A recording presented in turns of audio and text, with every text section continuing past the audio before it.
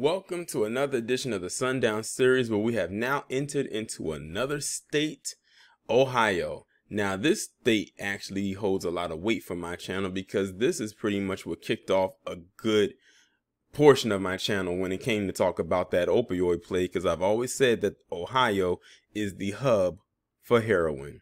And here we are finally in the state of Ohio.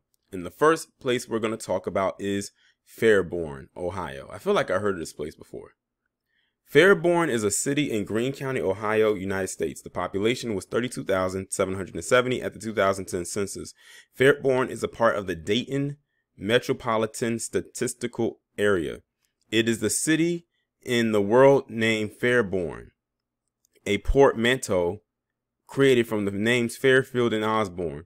After the Great Dayton Flood of 1913, the region and state created a conservation district here, and in the 1920s began building Huffman Dam to control the Mad River. Residents of Osborne were moved with the houses to an area alongside Fairfield. In 1950, the two villages merged into the new city known as Fairborn.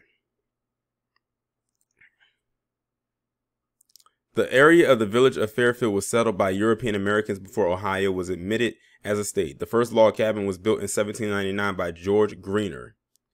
Pioneers migrating northward and westward from Kentucky and Virginia considered this area near the Mad River desirable for settlement.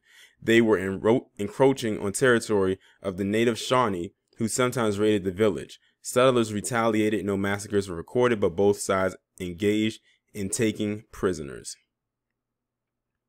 Until the mid-1960s, the city of Fairborn prohibited African Americans from living there and declared it was a sundown town.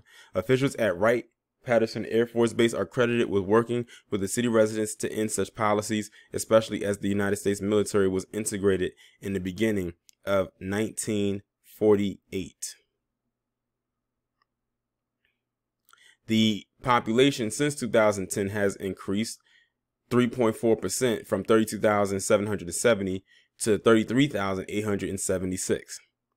The racial makeup of the town is 84.8% white, 7.7% African American, 0.3% Native American, 3.1% Asian, 0.1% Pacific Islander, 0.8% from other races, and 3.1% from two or more races.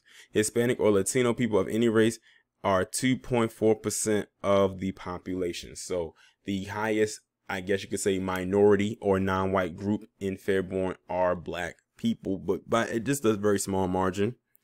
But I'm not surprised. But I feel like I've heard of Fairborn before. Or was that Dearborn? I'm getting the Borns mixed up.